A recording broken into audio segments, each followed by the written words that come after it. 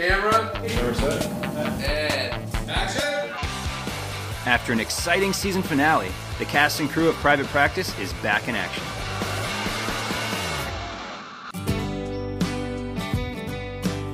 The very first feeling I have on day one of work for me is gratitude.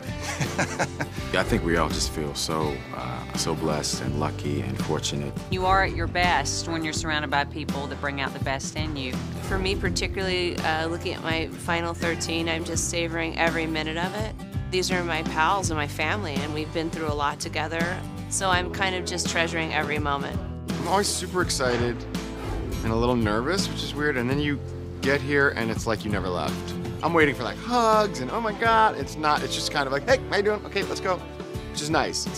It's everyone's used to one another.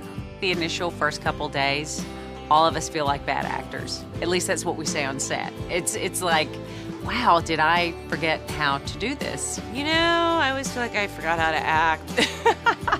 So I rely a lot on everyone else now, but it usually takes a little bit to click in. Or I trust the director. So if he says we're moving on, I kind of trust that. There's a little part of my brain that's reserved for Addison. There's some fairly shocking stuff that happens early on in the first episode. It's kind of surprising, I think. And there's interesting stuff happening this season. I think they're doing a really good job with it.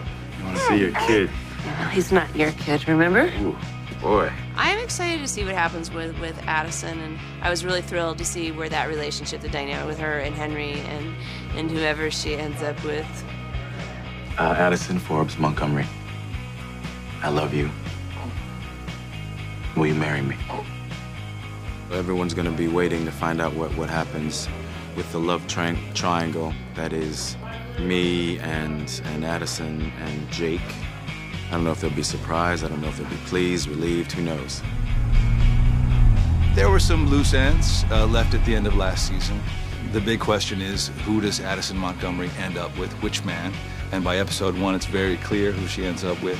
For Cooper and Charlotte, I mean, now having a child on their own, I mean, there's a lot to explore there, so it's going to be interesting to see where they take it. Seeing the relationship develop further with being a mother and being the mother of Mason is going to be a lot of fun. How about I call you Mama, like you call your mom?